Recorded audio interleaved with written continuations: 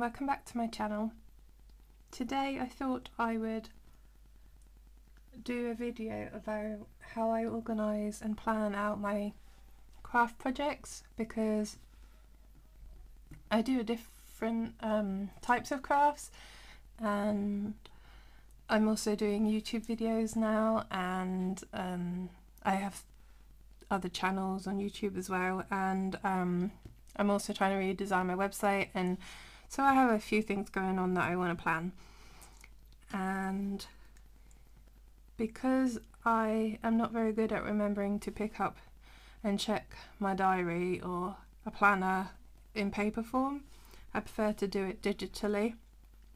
So I'm using this app that's called AwesomeNote, and I have it installed on my iPad and on my phone. And how do I explain it? So it's basically a folder system of to-do list items. Now you can have just to-do list items, so you can just have a basic one that says I want to make a sewing machine cover and I don't really know when I want to get it done, so I just wanted to get it done someday.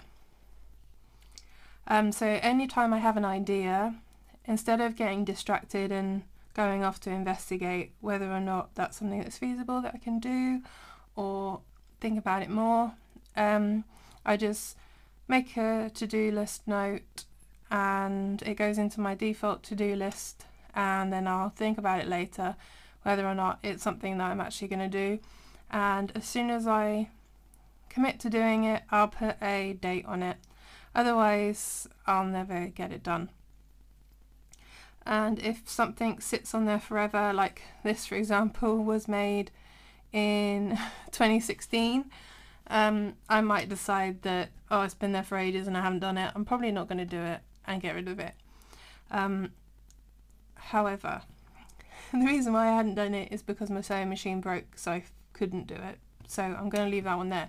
But that's how I use it. So for the purpose of demonstrating to you how I use the app, that's how I do it.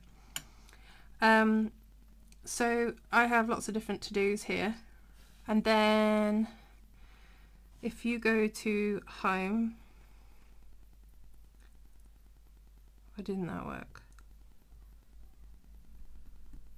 Oh, sorry, I have to close it. You have all of your folders down the side here, so you can segregate them into different sections, different folders, however you like to work. Now, I want to add a new folder for my jewellery making projects, so I'm just clicked on, there's a little icon here. I don't think it will show up very well on camera, but basically it's a folder with 3 lines, and you click on that to create a new folder. And I'm going to click on the add, and I'm going to do jewellery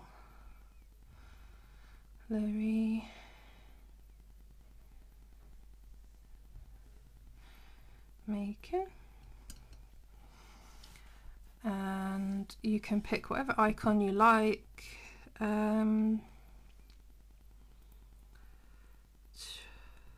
It's hard. They're all pretty, but they're not really relevant to jewellery.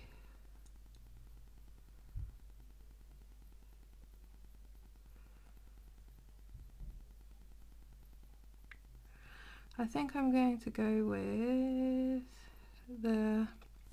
this one, because you might wear a necklace with that. And you can pick whatever colour you like. I'm gonna go with purple. Click done, and then you can group your sections. So under crafty, I'm just gonna move these sewing projects, paper craft projects, and jewellery making.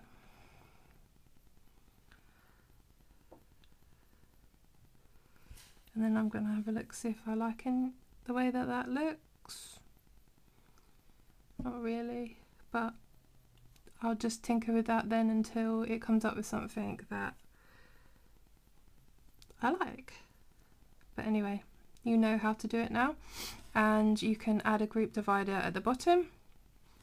I'm not going to do that because I've already set them up the way that I like, and if you want to delete any of them, you just hit the delete button down the side, but I don't want to do that, so I'm going to press done.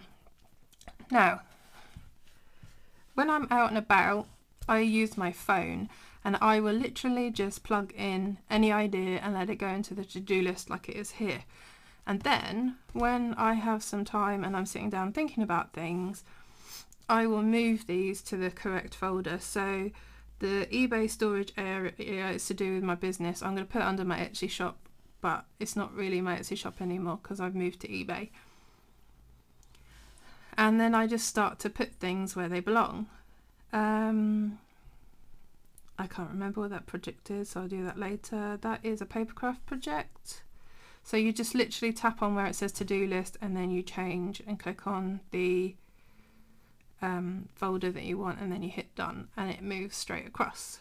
Then once you have got your folders set up, the other thing you can set up is how you want your default. So, excuse me, you can have different types of notes that you add. So my default for the to-do list is a to-do list item with a date, but you can also have say for recipes, it tells you to add a quick note instead of adding a to-do item. So if I just type in test for now, you can see that it makes a different card. It doesn't have the to-do, and it's just blank. So if I wanted to change the settings for this one, oh sorry, I've got to remember how to do this. That's just changing it for this single note, so I don't want to do that. I think I do folder settings. Yes, I do. So this gives me the default settings for the folder recipes, which is the one that I'm in at the moment. So I can change the icon, I can change the colour, I can change the background. So I can just have it plain, or I can have sprinkles. Why not have sprinkles? You can set the font. You can set it as if it, as the default folder. So if you create a note, it will automatically go into this folder where if you tick that button, or if you create a to-do, it will automatically go into the default to-do folder, if that makes sense. You can also passcode lock the folder, and you can sync this folder, which basically means if I make any changes on my phone, they will sync to the iPad and vice versa, and that's over iCloud, I believe. And obviously you can delete the folder. If you want to change the type, like note or picture, I can't remember the options, text, to-do, diary and anniversary, you can do that in that first box there, and it gives you the options here. So I use a diary when I'm journaling. I sometimes use the anniversary one when I want to put in birthdays and things, although they're in my main calendar, so I don't often use them very much, because otherwise if I put them on here I don't see them on my Mac, so I prefer to just have them in my calendar. Yeah, so this one's just set to a note because it's a recipe. But the reason why I like having everything in this place to do with home life and not really work life but project life is because when I'm out shopping, I'll often go into town and then I'll get any craft supplies that I need, and I'll get my food shopping and my medication or whatever else I need to do while I'm out and about. So having it all in one place is really, really helpful. and having it on my phone means that I can't forget it and leave it at home, because I never leave the house without my phone, and if I did, I'd have to come back for it because it's got my credit card in it. So right, so that is the functionality of the app and how I use it. I just wanted to show some examples of things that I've planned out.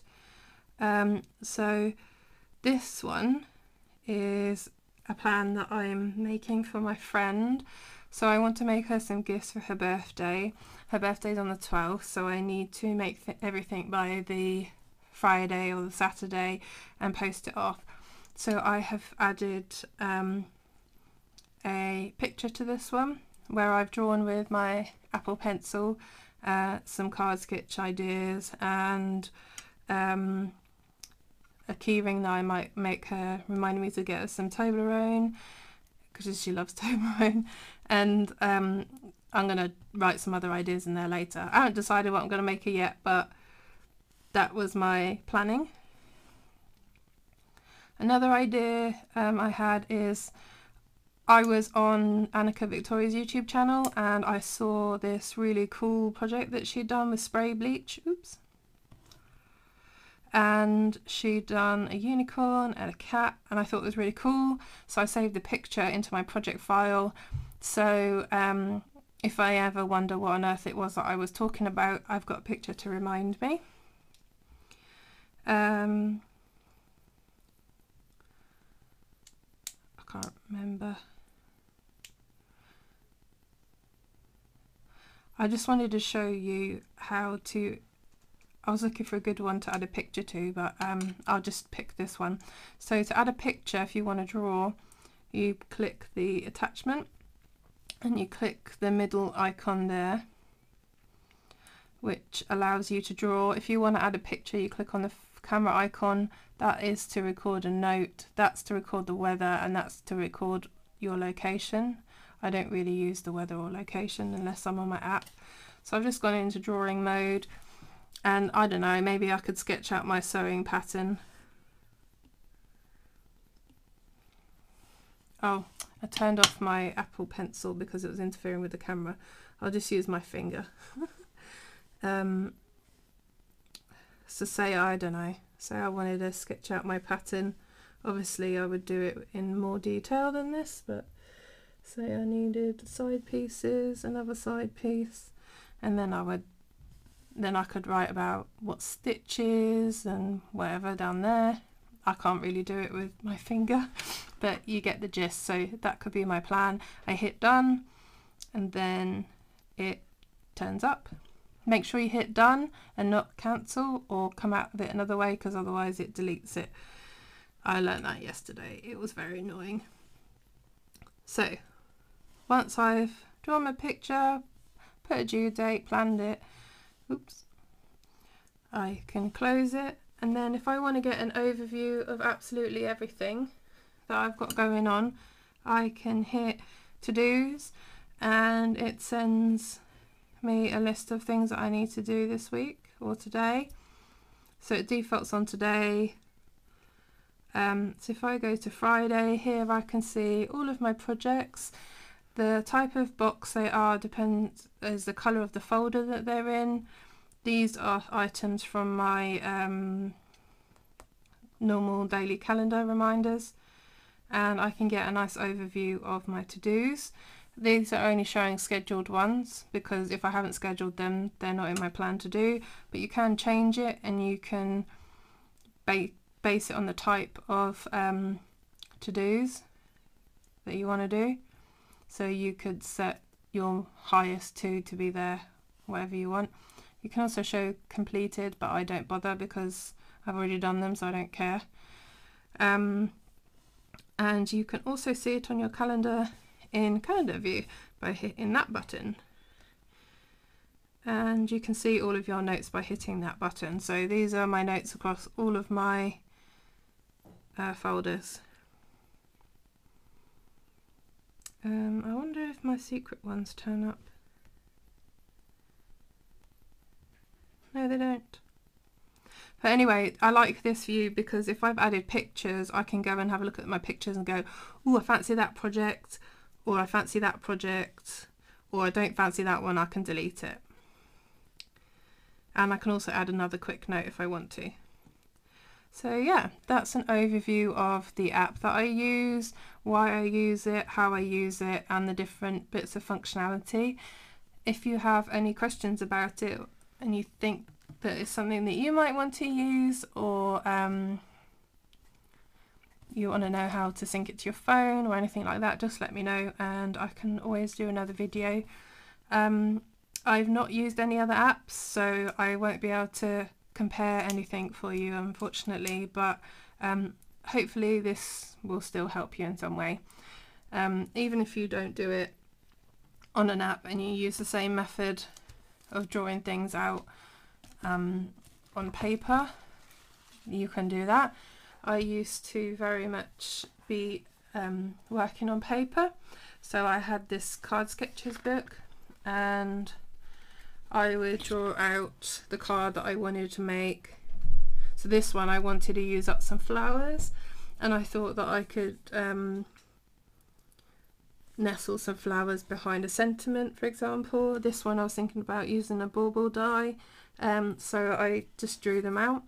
But now I just keep this for general card sketches rather than specific projects, if that makes sense. So I could take this card layout and I could use any stamp set and any piece of paper to make this card, whereas when I was planning my husband's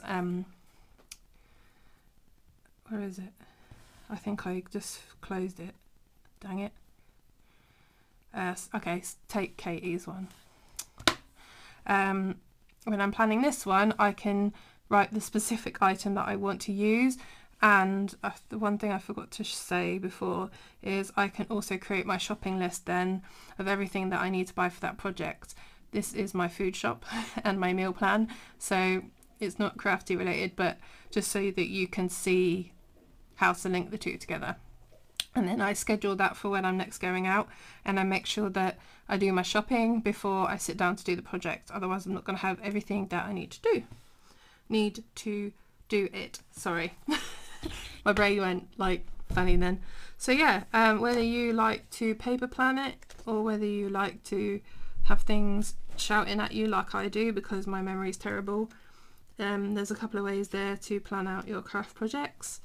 And Christina Warner also does or used to do, I don't know if it's still there, but a while ago she did the card sketchbooks where she already has these boxes drawn out for you, so you don't have to draw your square for your card layout every time, and you just sketch in the boxes, and that was on her website, which I think is kwarnerdesign.com.